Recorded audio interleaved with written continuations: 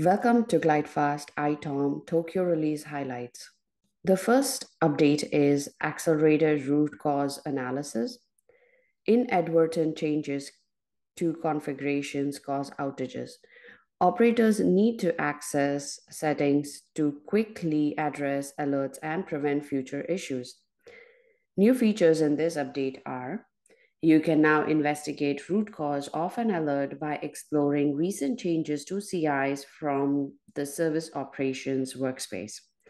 You can see before and after DevOps config data values filtered for each change. Finally, you can create a policy to address the root cause, preventing future configuration changes from causing similar problems before they are even released. Second update is about health log visibility and reporting. Enterprises need a real-time view of the overall health of their systems. Health logs are parsed in real time to give alerts on specific systems. Health logs, including those from Elasticsearch, provide a rich source of diagnostic data on the health of the overall enterprise. When parsed in real time by ServiceNow's industry-leading AI.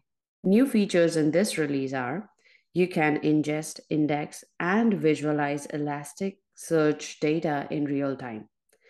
Create reports and dashboards based on AI parsed log data.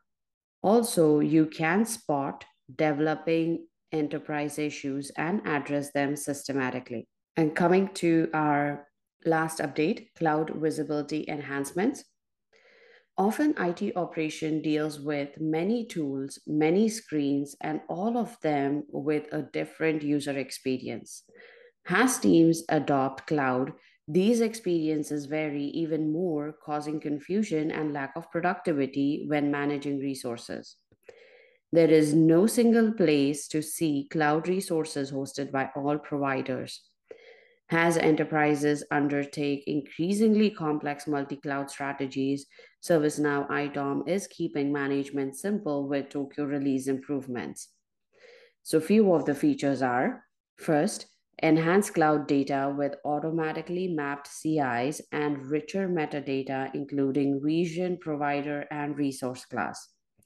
Second, simulate cloud migration costs for Azure and AWS. This will be useful to build your multi-cloud strategy. And last, control the growth of cloud inventory and compare providers over time. So this is all we had for you today on ITOM Tokyo release highlights. Look out for next set of highlight videos coming soon on GlideFast YouTube channel. Don't forget to subscribe.